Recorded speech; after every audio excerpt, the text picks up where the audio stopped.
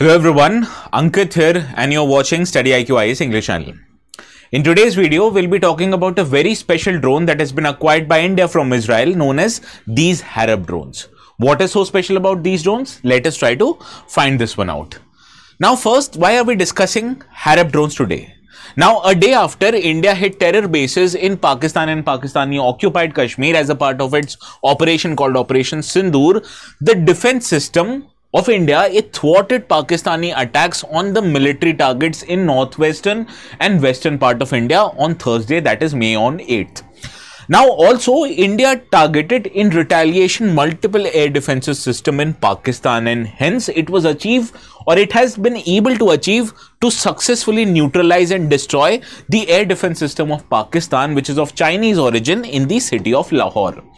Now many experts, they believe that India used Israeli HAROP drones, which is a kind of unmanned combat aerial vehicle, to destroy these kind of aerial defense systems that Pakistan had in Lahore.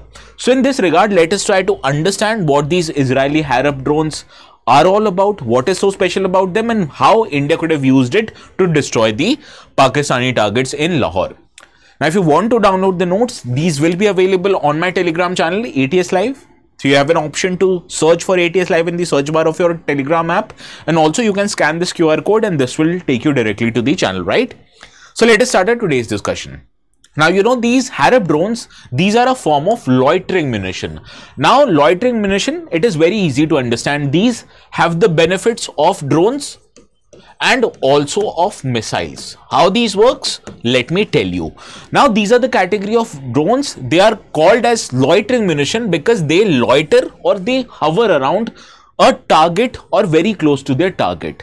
Now, once they are able to identify and lock into their target, they can cause destruction by crashing into their targets, and they also have an explosive payload in them only. So therefore, it can effectively destroy the target, earning the names such as suicide drones or kamikaze drone.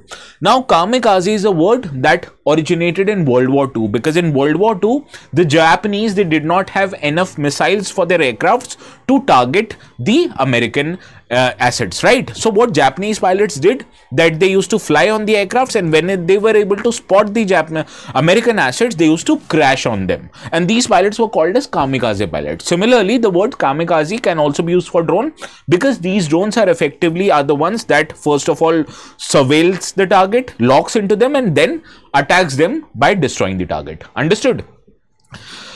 Now, these are the form of loitering munition. Now, these loitering munition not just can destroy the targets, but they also can be used to surveil the targets. Now, after they are able to surveil the targets, they carry out precision strikes autonomously or even by the order of the pilot. Now, what these loiter munitions usually do, that they carry a camera which might be mounted on any part of the drone. Particularly in the case of HAROPs, these are mounted on the nose of HAROPs, right? Now, these cameras are used by the operator of the drone to see the area of operation and also accordingly to decide on what kind of targets to hit. Similarly, if the operator determines out of 3 targets they want to hit the first target, they can order the drone to do so.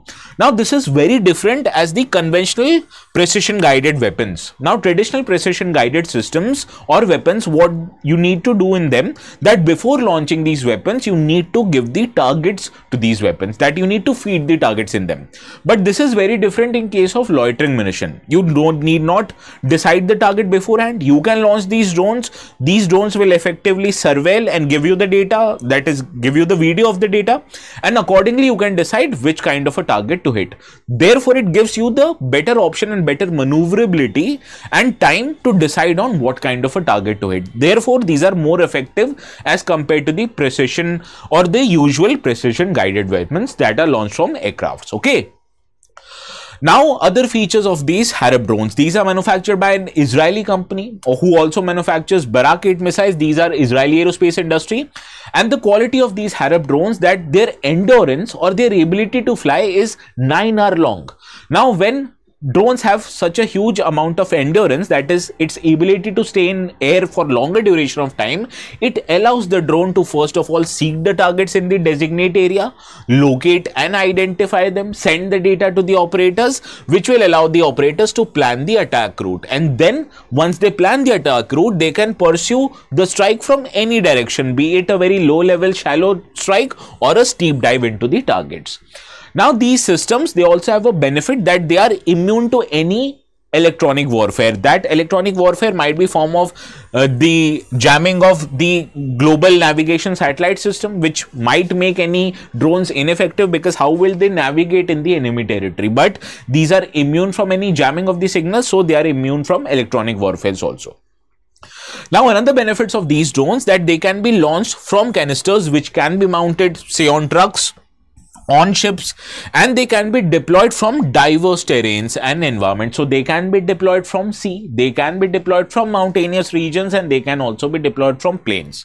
Understood? So these are the benefits of these aircraft system, that they can stay in air for 9 hours of time, which will allow it to look for the targets, wait for the targets to come, send the data to the operators, and then according to the operator's wishes, it can make a steep dive into the target, and you can even approach the targets in a shallow mode. Also, it is immune to electronic warfare, that makes it quite effective in even against the technologically advanced nations. And also these can be launched anywhere, therefore allowing the defense forces to decide and launch accordingly. Understood? So this is all relating to our today's discussion. I've curated a special question on HAROP drones. So please solve this question and let me know the correct answer in the comment section. And if you want to download the notes, as usual, they will be available on my Telegram channel. So this is all from my side. We'll see each other again. Until then, please have a very good night.